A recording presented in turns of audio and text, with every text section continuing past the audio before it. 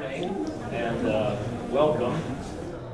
My name is Mike Lewis. I'm the 2017 president of BizFed, and I'm filling in today because our current president has had some surgery and a little bit working through rehabilitation.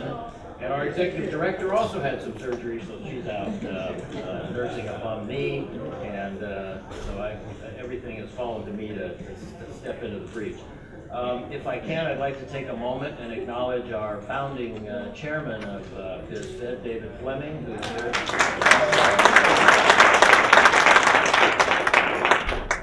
And my duty this morning is to introduce the moderator for our next panel, but first I wanted to applaud the BizFed Institute for bringing this important topic into the public consciousness.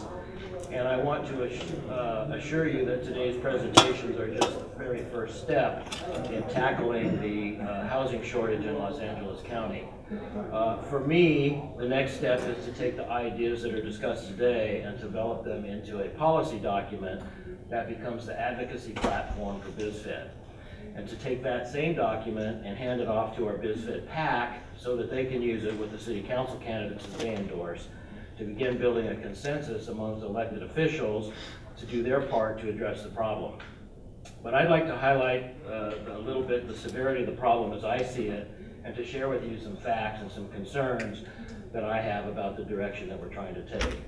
In our region, as you heard this morning, the average home price is 2.5 times the national average.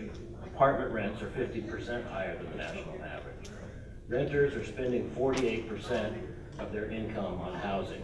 In Los Angeles, the zoning code is 70 years old. There are 35 out-of-date community plans, and there are 96 neighborhood councils protecting their short-sighted vision of the future of Los Angeles based on a somewhat narrow view of from their neighborhood. Housing production is near an all-time low. Termites are eating our houses faster than we're producing them. In 1960, the residential population of Los Angeles, based on the zoning, was 10 million. Today, it's 4.2 million. The actual population is 3.9 million.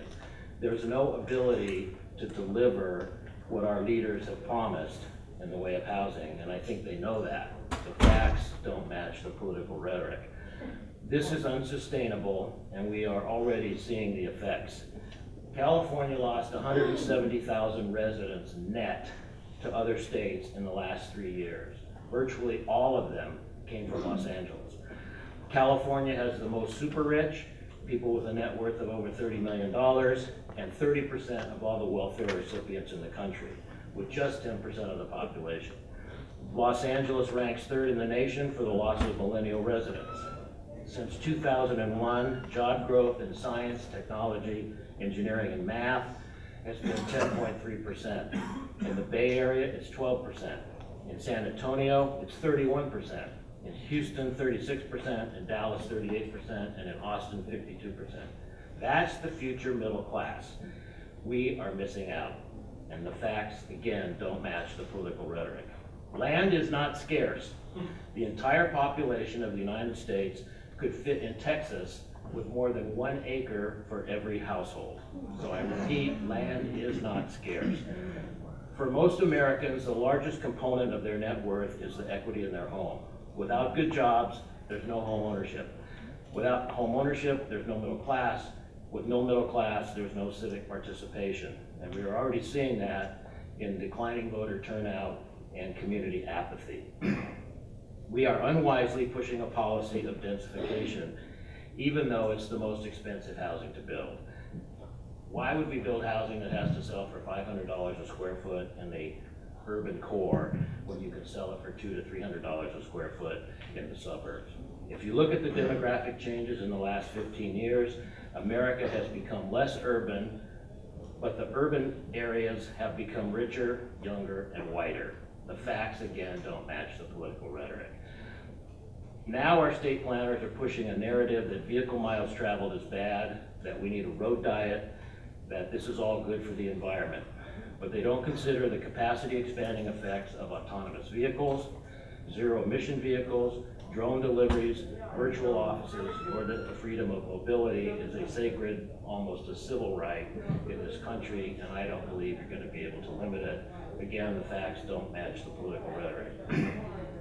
The contradiction between the facts and the political rhetoric is going to encourage more ballot box planning and more efforts to pull up the drawbridge and further exacerbate the housing shortage and the gap between the haves and the have-nots.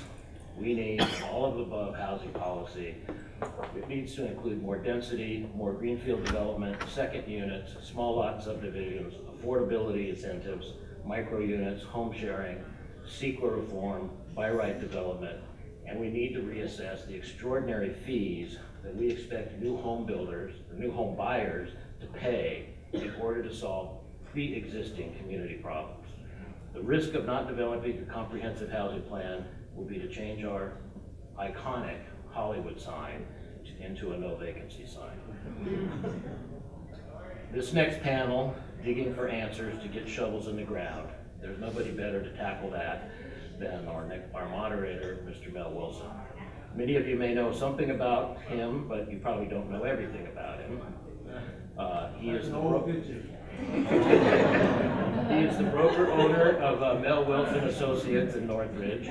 He is a former NFL and Kodak All-American football player. He served on the MTA board appointed by both Mayor Reardon and Mayor Villarosa. He's been a national leader in the real estate industry in the National Association of Realtors. He's a civic activist, having been a founding member of the Valley Economic Alliance and served as a member of the LA City Fire Commission and the LA City Business Tax Advisory Commission.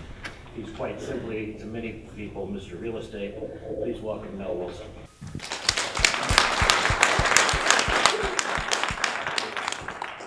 Thanks, Mike. See you. Oh boy, he started me off right, didn't he? Here's my bag. Anybody got some spears you want to throw back here? Mike started the fireworks here. All right, Mel Wilson, it's so good to see you. But before I go into our panel, I'd like to just reintroduce someone who did not get introduced this morning, and one of the partners and sponsors of this event, and that is the president of the Southland Regional Association of Realtors, Gina Uzunian. Gina? Thank you. You are quite a, I don't think this is on, is it? No.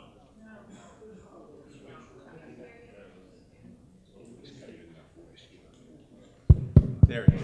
Thank you. Okay. There are a number of realtors here, but let me just find out how many folks are here who are housing developers. Can I see your hand? Housing developers, one. Any nonprofit organizations here represented? Very good. Any realtors here? Realtors? Very good. Any homeowner activists here? Neighborhood groups? Very good. So we got a good mix here. We have a panel here that I think there's going to be a little passion. I was on a conference call this Monday, and Bill Wong was on the phone, and he had some real passion. So I want you to unleash it, let it out, right? And Sandy Brown over here, she has a little bit of passion too. So I want you to we're going to be open. We're going to have a nice dialogue about this really important issue. We're not going to make it personal, right? This is societal. We all are in this together. And I think the solution lies in us all working together. Let me share, if I can, a couple stats that Mike did not articulate. And that is that the affordability factor is moving downwards. Moving downwards, it's about 30% of the county's population can afford to actually own a home today. And over 625,000 folks in California moved out over the last 6 years. And they are moving out principally because the cost of housing.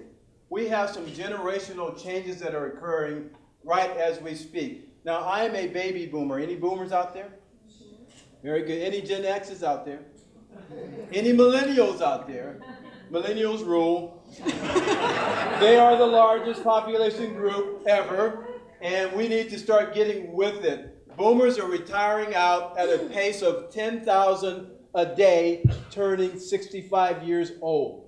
for the next decade. So we need to talk about some of the generational changes that are occurring. It's pretty scary, but we really need to talk about it. And we need to talk about some of the things that are happening as a result of this squish of folks all moving closer to each other. We have a homeless problem in our region, and it's not going to go away just by us wishing it will go away. The voters voted a week ago to put up about $1.2 billion for housing for homeless in LA City. But guess what? We have a whole county. LA County is about 11 million people, LA City about 4 million people. So we're not going to even have a drop in the bucket to this solution from this housing bill that passed last Tuesday. There's another thing that's going on, a phenomenon, that is ballot box planning. People are planning their future based on what they hear, and they come to the voting booth and they vote based on what they may have read or heard, and some of what they are hearing is not all truthful. So we need to educate more, and we need to legislate less. That's my view of the world. Educate more, legislate less, right? Is that right? Y'all with me? Okay. So we have to figure out how to do some of these generational things. I'm, as I said, a boomer, and my kids all wanted to move in home with me, and they did for a while. And then I gave them all a 6-month notice, told them they had to get out. And guess what? They grumbled, they didn't like it, but they got out, and now they're living not by themselves, but they're sharing apartments and rooms with other folks, and that's kind of what's going on. And the folks who would be my parents, my mom, thank God, she's not here to deal with all this anymore. But guess what? She would be at the age now where she would live with me or be in an assisted care facility, which is not a part of my family style. So she would be living with me. And so we don't even have a forum for folks who are generational seniors to move in with their kids. There's no granny flat kind of an ordinance that people can actually do that. And I will tell you something. You may not like it. And I talked to Sandy, and was it Barbara? Yeah. Yes, Barbara and Sandy. And, so we're not going to call them YIMBYs anymore, NIMBYs, okay? They don't want to be called NIMBYs, so we don't want to be rude and call people what they're not, right? We want to have a dialogue with everybody in here, and I want you to all be respectful of each other. You may not agree with their opinions, but that's okay. This is America. Right? Okay, cool. All right, with that, you have your handout, which has a little bit of a bio on each one of the presenters here, and I'm going to start out in the alphabetical order, and I think that's a B. So Sandy, you're on. Thank you. I wanted to thank BizFed for the invitation to join you today. And interestingly enough, I have been involved in community activism for 40 years, so I've really run the gamut of neighborhood councils, community councils, homeowner associations. I have never, ever been in an audience where anyone from housing has come to speak to any of the groups that I've been involved in. We get a lot of calls from people running for office. We hear about things that are going to be presented at City Council, but I have never had any housing advocate come to any one of the meetings that I've attended. So I would suggest that you get out into the neighborhoods where people are there to listen. Let the leader know that you would like some time to speak, not 5 minutes, but maybe 20 minutes with a question and answer period to get your education out to the public. And then we can deliver it to those residents that we represent. I have the distinct honor, I call it an honor, of representing the NIMBY family today. And I can tell you that there is a lot of work ahead for you to turn all of us into YIMBYs. We have been NIMBYs for a long time. It's not easy to convert us. I bring somewhat of a different perspective because of my 40 years, and eventually you're going to have to face us in the neighborhoods if you want to get your housing built in our neighborhoods, because we're very keen on what you're looking for, what you want to do. We're very educated as well as to what is going on in the city. I am president of an 1,100 single-family homeowner association. I'm represented also in our neighborhood council in Westwood. And by the way, I served as chief of staff for State Senator Tom Hayden when he was in the state Senate. So I also have some state perspective as well. But eventually you're going to have to meet with me. But once you've secured your building site and financing, but probably after you've met with the planning department and city council. I'm a firm believer in the sooner that you come to speak with the neighborhood where you are intending and want to go, the easier it's going to be for you and for us as well. I hope that you do begin that process early on. By definition, NIMBYs are usually reactive rather than proactive. We don't own the property. We don't rent the property. We are there already, so it is our general nature to be reactive. Over the years, we have been fooled by elected officials, by speculators, by developers, and by attorneys. So our antennae are up. Our fears are real from my perspective, perhaps not from your perspective, but certainly from my perspective. We've also become more educated about appeals, community plans, specific plans, and initiatives. We are also tuned in to the Great Streets, Smart Streets, SB 1818, Smart Growth, and Transit Corridors. And they might mean something in City Hall, but when they come out to the community, it's like, oh, here comes another name, you know, another name for a beautiful street or smart streets to get traffic moving. And we follow these things, and this doesn't happen.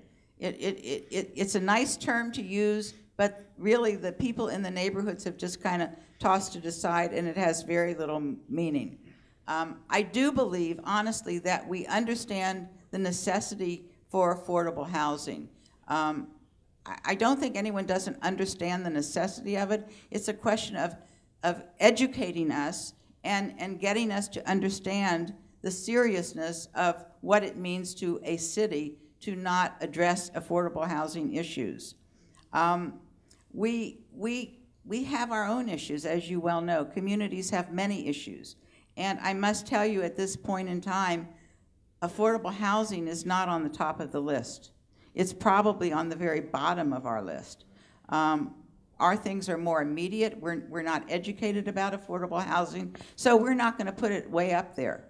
And so you've got an extra amount of work to do. And it's been discussed about the infrastructure crumbling, how overcrowded our schools are, and certainly in Westwood, where I live, traffic is at gridlock.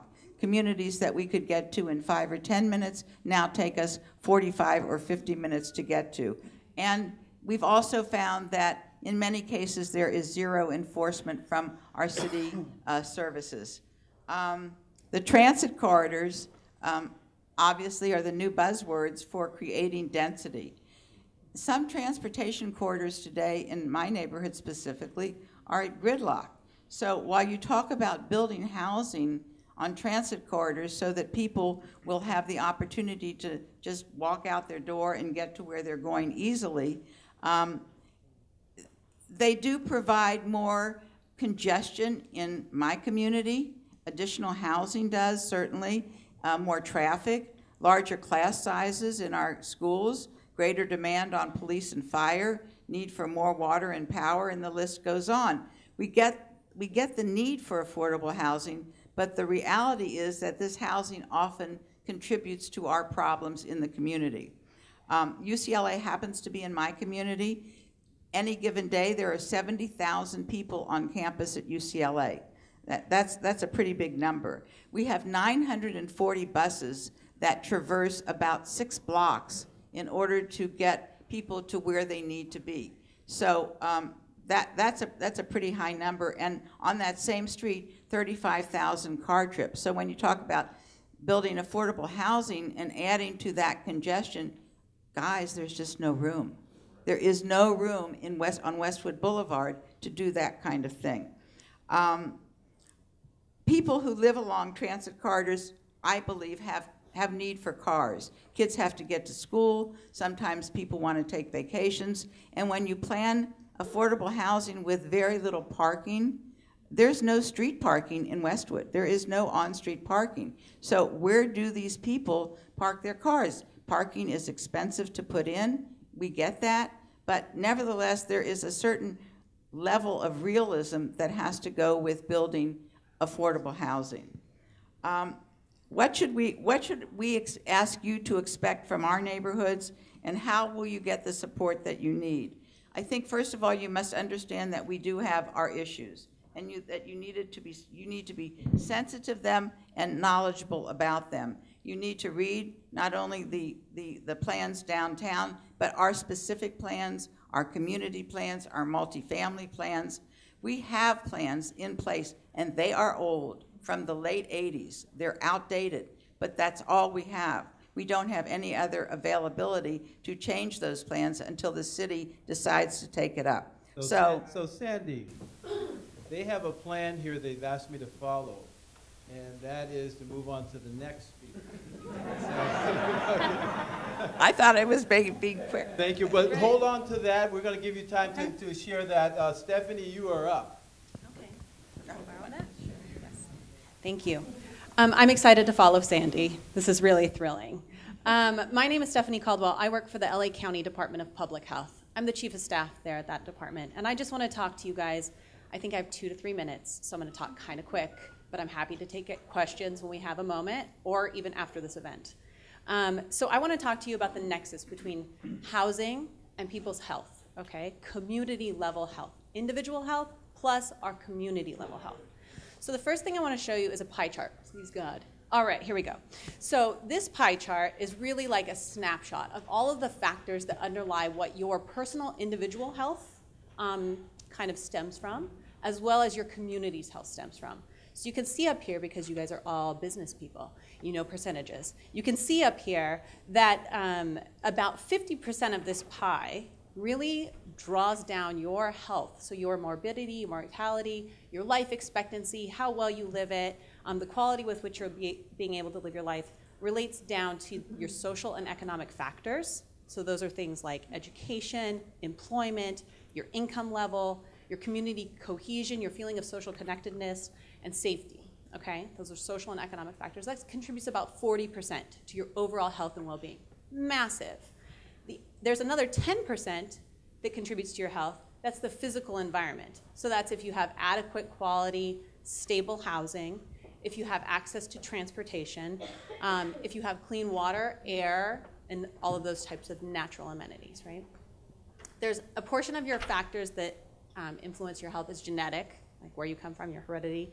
And then there's clinical care, access to that, getting preventive services, and your health behaviors. If you choose to smoke, if you choose to not exercise, those types of things.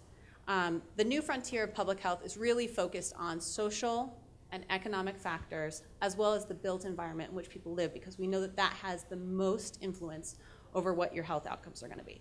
Okay. Next. So we put out a report, and usually I would drone through the report, but I have 1 minute, so I'm not going to. It looks like this. It's on the front table. We brought copies for everyone. Bring one for you and a friend. It essentially breaks down the connection between housing and health into 3 major areas. Housing affordability, housing stability. Can you stay in the same place that you want to stay in, or do you have to move often, or are you so at risk that you fall into homelessness? That's what stability means. And then housing quality. Is your house health promotive or health destructive?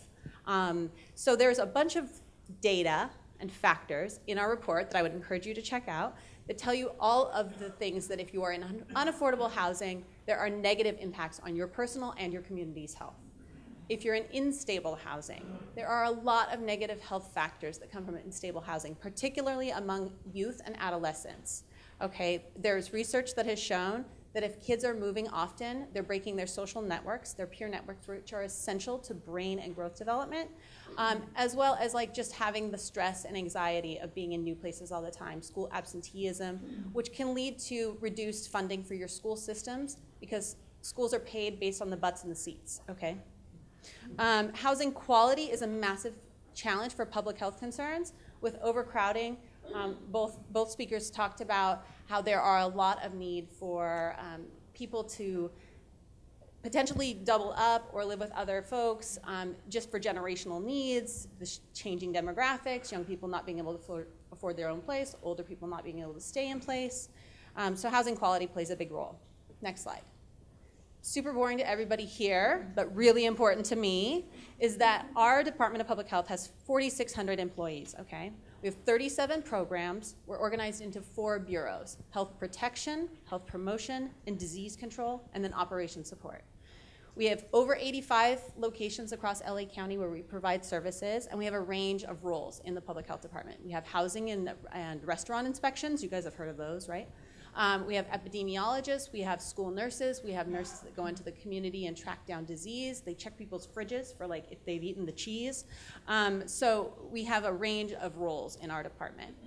We launched in 2015 an internal initiative for the entire Department of Public Health, not just a few of us, but the entire department, to begin to work on housing issues in their specific area. So we did that through this 6 framework. I'm going to adhere to one of those rules and turn it over to Manny. Thank you. I'm Manny Gonzalez. I'm the managing principal of KTGY's right now in Playa Vista office. We're residential architects, and I've been doing residential design for almost 30 years. A lot of it is on the age-qualified side, and I joke that I started in this business 25 years ago, designing homes for old people, and now I do a focus group on my wife and myself when I go home. But I want to share a few communities and a few ideas with you that I've been involved with along the way. So next slide. This is Angeles Plaza. I don't know how many of you know Angeles Plaza. It's downtown LA in Bunker Hill. It's the country's largest age-qualified affordable community with nearly 1,100 units, 1,300 residents in that community. We recently renovated it, and we had to go through each floor, refinish it, and then they started moving people in and back into that vacant floor. Started a waiting list. 4,200 people signed up on the waiting list. 2,000 of them qualified. They're still on the waiting list. The vacancy factor is about 8 vacancies a month. The last guy on that list is going to take 24 years to get into that building. The other thing that I think is really important, people touched on it earlier, but the residents that are in this, that are living in affordable senior housing, some point in time, a lot of them are going to need memory care and assisted living, and there is no affordable memory care and assisted living out there, and I think that's going to be one of the country's biggest problems going forward. You can't even get tax credits for it. So I think we've got to start looking at that because it's going to become a big, big problem. The next community up here, these are 2 City of LA small lot communities that we've done. The interesting thing about these, if you don't know, you can take a residential lot and it now allows you to up the density, and these would have been a duplex and we're building 18 units on it. Getting 40 units to the acre if you guys know about density, and it's really a great opportunity. I will say one of the things that I've been telling the City of LA they did wrong, they allowed the City of LA parking requirements to be used. You could put a full size and a compact, call it a 2-car garage. A compact space in the City of LA is 7.5 feet wide, full size is 9 feet wide. You could do a 16.5-foot wide garage and call it a 2-car garage. The residents around the neighborhood, like you, Sandy, would understand that you can't park 2 cars in there unless you got 2 Mini Coopers. So 1 car goes out on the street and all of a sudden there's no street parking. So one of the things the city should do is make it at least 18 feet wide so you can park 2 cars in it. But that being said, doing this right is really a great opportunity to provide affordable housing. I think LA is the only city that really does it right now. So I think it's important if you have local neighborhoods and you're trying to do things and increase the amount of affordable housing, having opportunities like these small lot ordinances are really a great way to provide affordable housing. The last slide up here is just a couple of things that I advocate when I go into communities or meet with people like Sandy. But you could see on the right, that's me talking about a site plan that I was working on with the neighborhood. The site plan hadn't even been drawn. I sat there during the day talking to the neighbors and creating that site plan. Then we brought other neighbors in and discussed what we had created.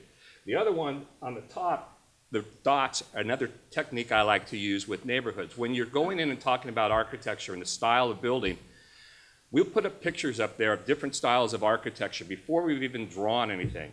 Give the residents the dots. The ones that you like, put a green dot. The ones that you don't like, put a red dot. If you don't care, put a yellow dot. and we save those so we use them over the course of time. Now on the developer side, make sure that the images that are up there are ones that you want to build, that they're affordable to build. And the one other thing, don't put a 2-story building up there if you're planning on building a 4-story building. The last one up here is the Google car. There are 13,000 cabs in New York City. The goal is to introduce 7,000 autonomous cars in New York City to replace those 13,000. It's cutting the amount of cabs on the street almost in half because you don't need them anymore. The problem is there's a downside. Now you got 40,000 drivers without a job. Anyway, I'm very glad to be here, and I'll be happy to answer any questions.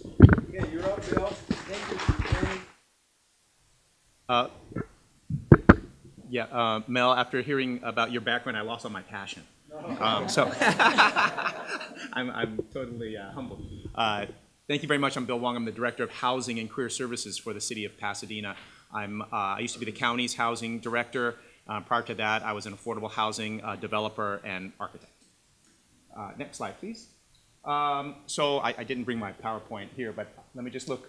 So Pasadena, what's going on? I just put some things down that are working in Pasadena. So Pasadena has inclusionary housing, and we also have a lot of transit-oriented development, and these two things are working together very well. Currently, right now, we have 118 inclusionary units under construction. Many of them, probably most of them, are in transit-oriented districts. Let's see.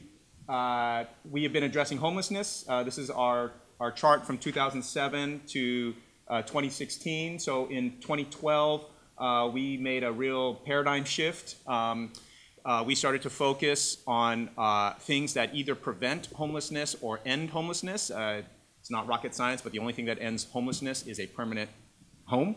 And so we focused on permanent supportive housing, homeless prevention, a program called Housing First, where we take the most chronic homeless individuals, those who are most likely to die. We actually go out there and create a registry of those who are most likely to die and put them directly into housing, permanent housing with supportive services. And over the last 5 years, we've housed over 200.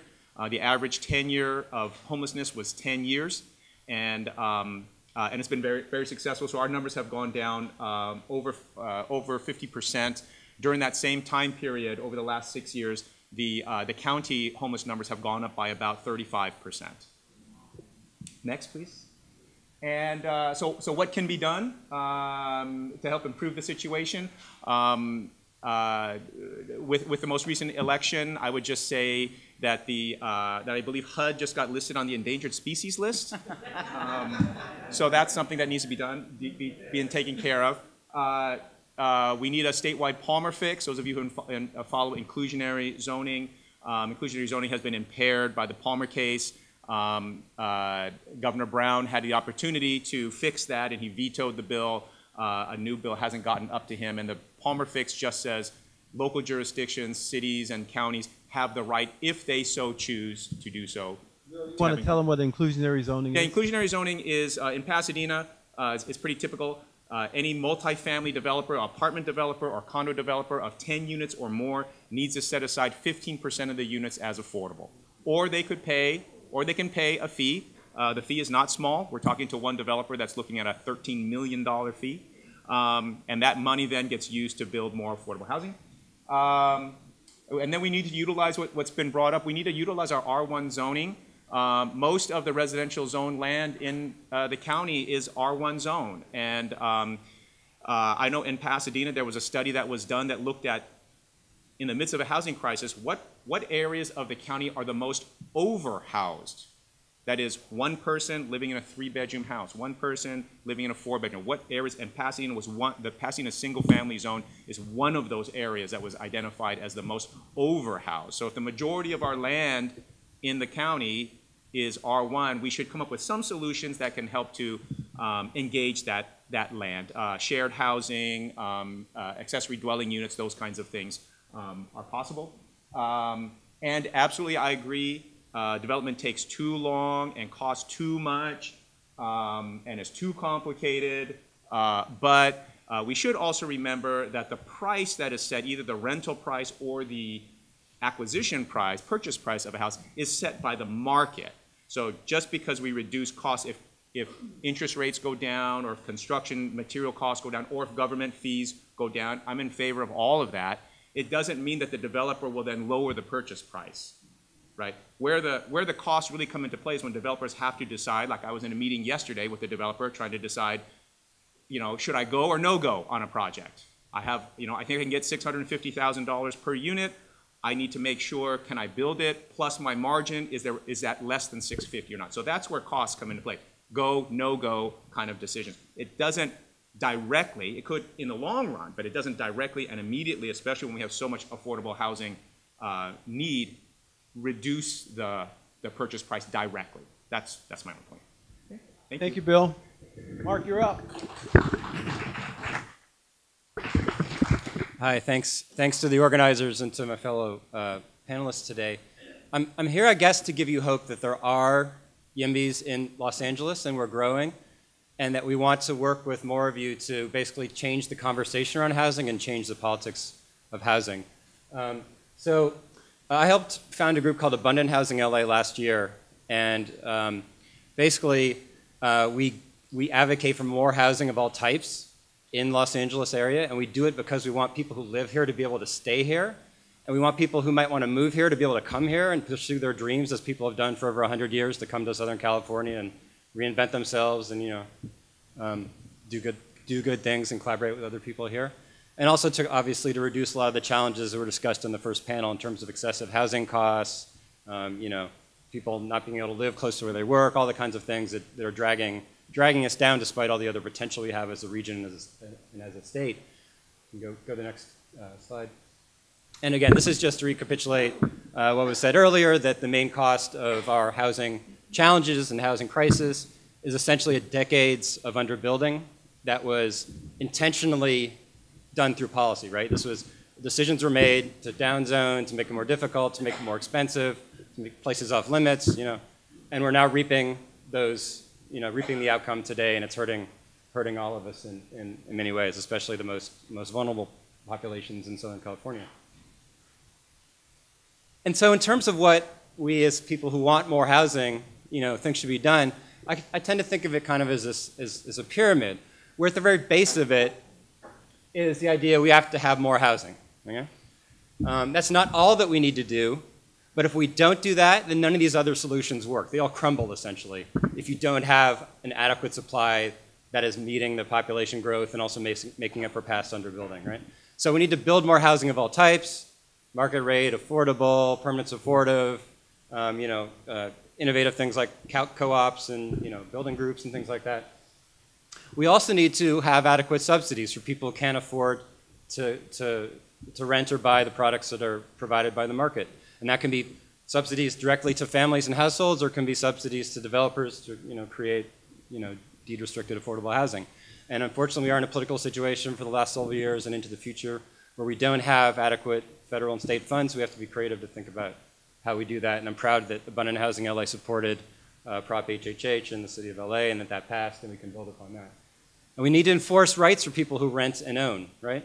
The individuals, households who are facing eviction pressures or challenges with their mortgage, whatever, and also people who are not able to have challenges to rent or buy because of who they are, their identities. We need to make sure we're enforcing all our important rules. And we also need to innovate to bring down the costs of producing housing through different types of materials and types of production, innovate in terms of lifestyles and living arrangements. But again, if we don't have enough housing, all of those things don't work. The subsidies, we don't get subsidies if we don't have market rate production. We'll never build enough. The rights, there's a pressure on tenants if we don't have enough. And if we don't have enough, the new ways of doing things won't make up for the shortfall. So we're here to work with everyone who wants more housing in LA, and look forward to collaborating with many of you in the future. Thank you all. So what are your greatest fears with this challenge that we have ahead of us? You can, Mark? Well, the fears are that we do more of the same, essentially, that we talk about housing crisis when we see housing, homelessness numbers go up or we see rents go up. We don't have the political coalition available to change the rules. And by that I mean essentially upzoning upzoning, that's my #1 goal in the city of Los Angeles, is making it vastly increasing the housing capacity that can be built on lots throughout the city, so there's no pressures in one certain area that lead to gentrification, lead to displacement. Need to have the process of the planning process and the development process made much quicker. We need to use our money smarter. We need to do public land smarter for affordable housing. And we need to essentially make sure that when we're talking about housing, we're talking about not as housing units, but as families and as homes and people having wonderful memories from their homes. We need to tap into that empathy and make sure that we're allowing more housing to be built. Great, thank you. And Sandy, on the other side, what are your greatest fears? Well, I can see that we have a big gap between where Mark is and where I am, because when I hear upzoning, in my community, upzoning, I don't know how we would get out of our house with upzoning, but I think we can work together, and I think there may be a middle ground that we can reach, hopefully. Thank you. I love your openness. Stephanie, tell us what are some of your fears that we continue on the direction that we're at. Sure. I think that if there's a lack of affordable housing and there's a really narrow rental market and people are dangerously housed, meaning that they're very unstably housed and potentially could become homeless. We're talking about families, we're talking about single adults. That's my biggest fear, is that our homeless problem continues to grow and then it becomes a drain on some of our social service investments. And that's just a challenge that does not seem to be going away unless we can prevent homelessness and support the current homeless population with providing supportive services. Great, thank you, Stephanie. And Bill, on the inclusionary zoning side, and I would suppose that you're a linkage fee supporter as well? Pasadena doesn't have a linkage fee, but it's something we're considering. Yes. Okay, so given that we have to have an increase in production of housing, and affordable housing really is not that affordable for the developers, it seems. Mm-hmm. So how can we make affordable housing more affordable for developers? Well, firstly, I think when you think about inclusionary zoning and linkage fees, it has to be tied to some specific areas. If you the opponents of inclusionary housing or linkage fees will say it's an impediment to development, and it absolutely can be. If you look at in Pasadena, we have an inclusionary housing ordinance. There's an entire quadrant of the city it doesn't apply to, because that area hasn't had any market rate investment in decades. But in the other areas, the opponents came in and said you're going to kill multifamily development if you adopt this inclusionary ordinance, and it barely passed by a single majority. It was very controversial, but we've had 2 tremendous building booms in multifamily housing, and right now we have a gigantic building boom going on. So in areas where there's a strong market, then I think that's where it makes sense to put in inclusionary fees and linkage fees, those kind of things, where the market can absorb it and there's strong demand. But in other areas, I don't think there should be a blanket-wide one, for instance, across the whole county. Thank you. Manny, a different question for you. Manny, you came up with a creative idea on how parking and the impact on parking is causing folks to be more on the NIMBY side than the YIMBY side. Can you think of any other land use policies and development policies that are creative that we maybe are not thinking about that could add more protection for neighborhoods, but at the same time increase the production? Well, that's a task. If I had that, I could retire. That's a great, that'd be the silver bullet, I think. But I was going to say, I think the one thing that's probably our biggest problem, going back to that other question, is misguided legislation. Because one thing that nobody mentioned today was the dissolution of the redevelopment agencies, because that absolutely killed affordable housing.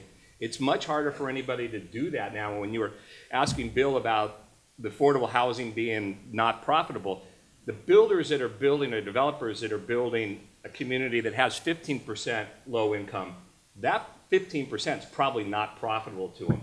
The people that build affordable housing, it is a profitable business. Even the nonprofits pay people and make money. But I think that when we start putting out legislation without thinking about the consequences of doing it, that's what really affects us. And unfortunately, I think someone was telling me about the redevelopment agencies. It was like Mutual Omaha's Wild Kingdom. And you're looking around for what animal you can eat.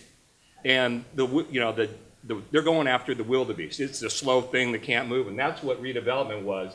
You're not going to go after teachers. You're not going to go after firemen. You're not going to go after police. You're going to go after the one that nobody advocates for. So I think, you know, when we're talking about what this group can do, advocating for that, I really think is the key thing. And I think getting rid of some of those legislations that hinder it is another big factor. CEQA, I mean, CEQA is probably the biggest hurdling block. We haven't heard anything about CEQA at all today.